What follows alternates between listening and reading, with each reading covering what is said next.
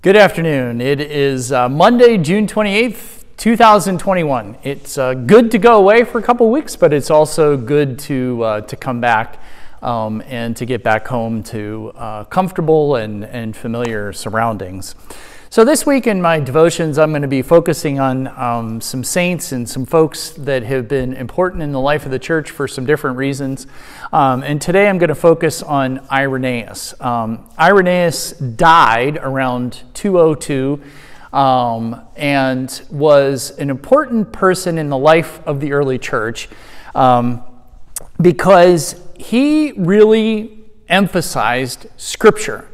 And wanted the church to be about focusing on Scripture and what did Scripture have to say. And so he was also important because he was the first one to use the word Catholic. Catholic in the sense of universal. Catholic in the sense of churches, local congregations are connected to each other in the church Catholic because we're connected by a common faith, a common scripture, a common sense of who we are as followers of Jesus. And he even went so far as to say the Catholic was not defined by national boundaries because, very often, and this actually lived on in the life of the church for centuries, unfortunately, was that, we saw the church as with specific national boundaries. But Irenaeus, way back then in the second century, was saying, no, there's not national boundaries. We are members of the universal church. The local congregation is connected to another local congregation, and we're connected by that common faith and that common scripture, which he emphasized. And which we would say, as followers of Jesus, is important as well.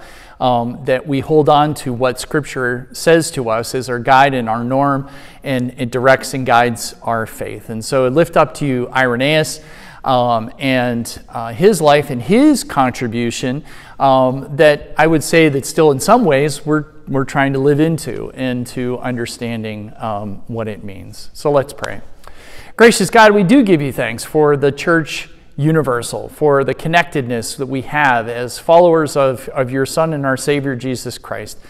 We are connected through a faith and through baptism and through Scripture and through your Word, and we are connected by you in this great big family we call the church.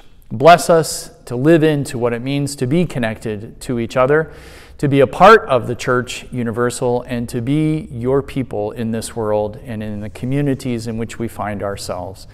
It is in your Son's name we pray. Amen. God bless. See you tomorrow.